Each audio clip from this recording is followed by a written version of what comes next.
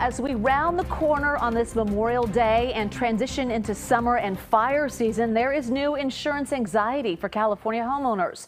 State Farm just announced it has stopped selling new home and business policies in our state. So it's blaming soaring construction costs and the elevated wildfire risk. Devin Fehely looks at what the move could mean even if you're not with State Farm. Affordable homeowners insurance isn't just a luxury, especially for folks who live in areas that are vulnerable to wildfires, and frankly, that's a lot of places in Northern California these days. It's a necessity, and that's why there is such deep concern about the potential fallout from State Farm's decision.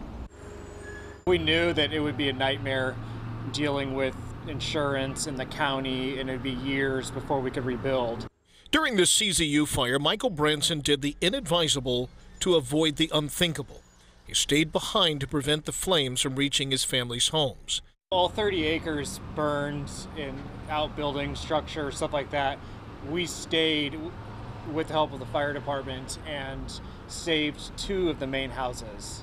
Michael has State Farm insurance and says he's deeply concerned by the company's decision to no longer sell new homeowners insurance policies in California. State Farm is trying to lead an insurance industry insurrection.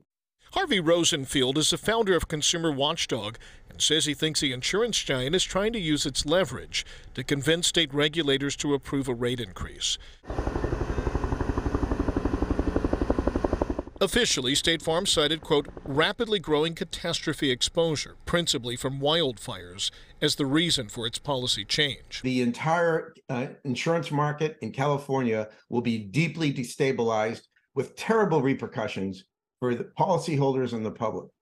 Michael says he doesn't want to think about what might happen if his insurance policy was canceled. It would be a nightmare because our property tax is already insanely high and our mortgage. So if we had a policy like some of my neighbors and friends have had, it would be like having a third mortgage. And like many policyholders, he's looking to Sacramento, hoping state regulators step in. You know, it would be nice if there was some type of safety net for people, you know, where they could still be insured, but it was actually affordable. Insurance is a regulated industry in California, and a lot is going to be determined by the response of the state's insurance commissioner. We should get a strong signal of how that may unfold when the government reopens on Tuesday. Devin, thank you. Existing State Farm customers are not affected, and the company is still selling auto insurance. Now, the state has taken some steps to protect homeowners. In 2019, it passed a law banning insurance companies from dropping policies in certain zip codes for 1 year after a wildfire disaster was declared. It's also doubled coverage limits under the FAIR plan, a sort of last resort option for people who can't get coverage elsewhere.